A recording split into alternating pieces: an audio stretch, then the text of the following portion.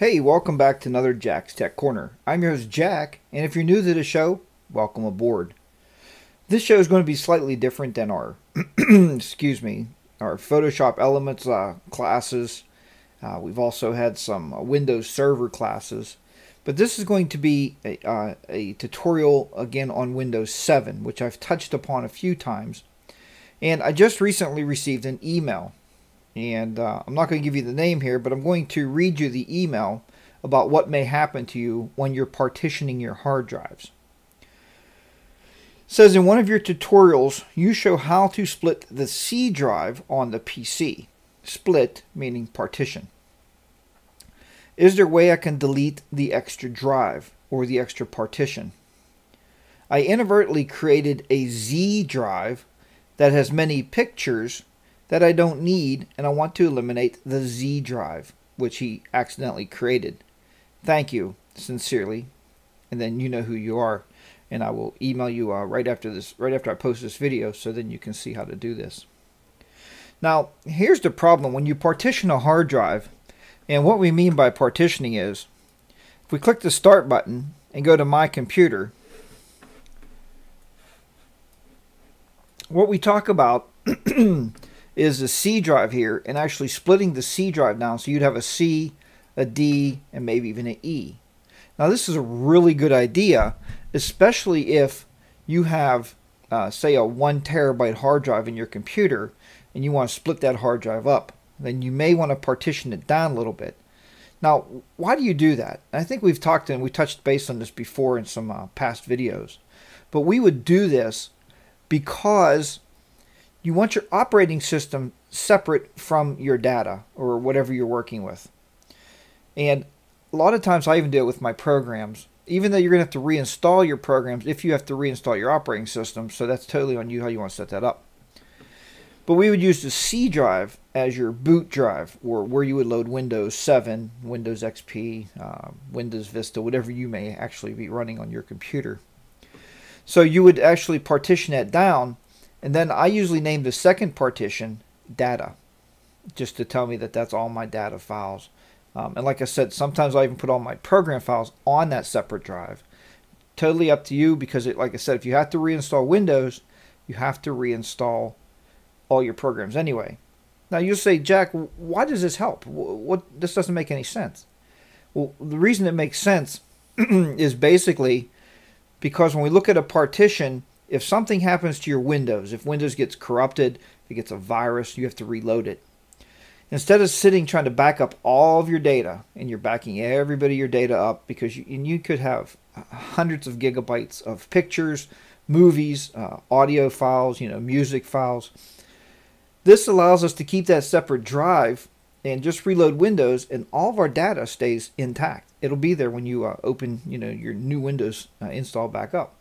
You just don't want to F-disk the whole drive again or cut the partitions back out. Just leave it as it is. So the question is on the table, Jack, can I delete that drive? Yeah, you can. Now here's the problem with deleting the drive is you're going to have to delete the whole partition table. So you would delete the partitions.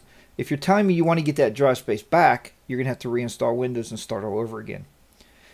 Just simply deleting the partition, you can do that. But I'm going to show you a better way and I know you said you inadvertently made a Z, which we don't want it to Z drive. We'd probably want it to D drive. So I'm going to show you in this video on how to manage the hard drive or manage your disk and be able to change drive letters. It's very important to be able to do that when you start partitioning and learning more about drives, because ordinarily you can see here we have a C drive, then we have our D drive, which is ordinarily your CD-ROM drive. And then I also have an E drive, which is, it could be a flash storage drive. And then you see here I have a flash drive plugged in for this demonstration. So what we want to do is we're going to close this out and go back down to Start. And this time you're going to right click on My Computer and you're going to go to Manage.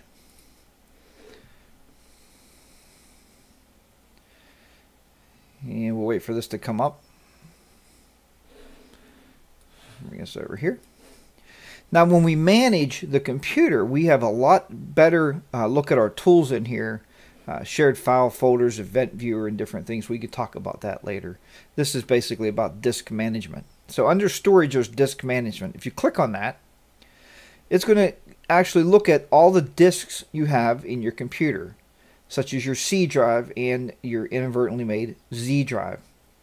Now you can very simply go in here and you can actually delete the partition out of here. You can just right click on it and you'll be able to delete the volume, is what it's called.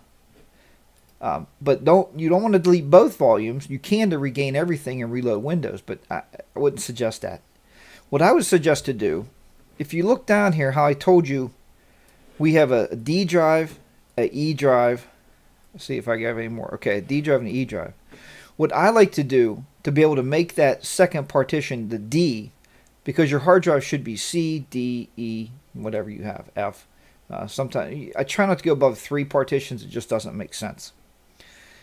So what you want to do is take your D drive, right click on it, and go to change drive letter or pass. When you do that, you get this nice little box up. You can click on change.